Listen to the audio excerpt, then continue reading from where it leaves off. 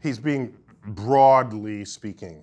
So what you say is there are things that science has discovered that are objectively true. Now move on to the next problem, okay?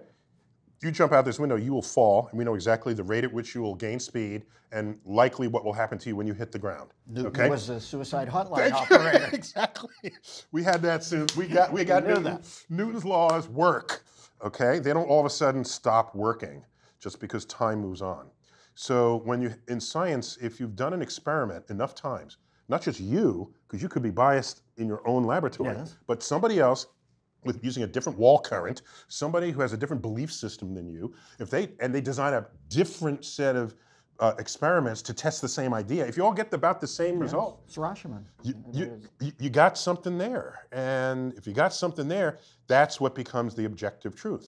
Never miss a beat. Subscribe to Larry King now and watch new episodes every day.